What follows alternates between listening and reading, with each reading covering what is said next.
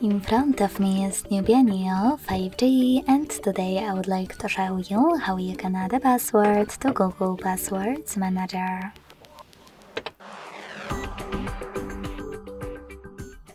Begin by opening Settings and scrolling down to access passwords and accounts. Then click on this gear next to Google under Autofill service and click on Google Password Manager. Following that, if you can't see any of those options, that means that you never added a password before. To fix it, hit this gear next to Password Manager. Make sure that Offer to Save Password option is on, and then log into any app.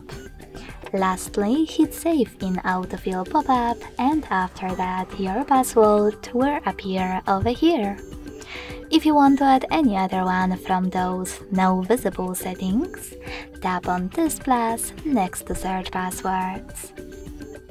Now input any website at the top, or click on Select App and tap on the chosen one.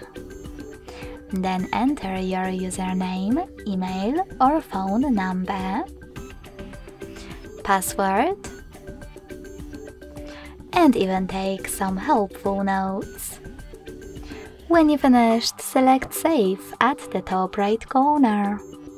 So when I do that, as you can see, my password was successfully added.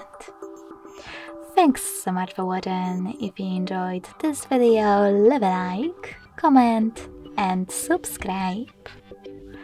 Bye!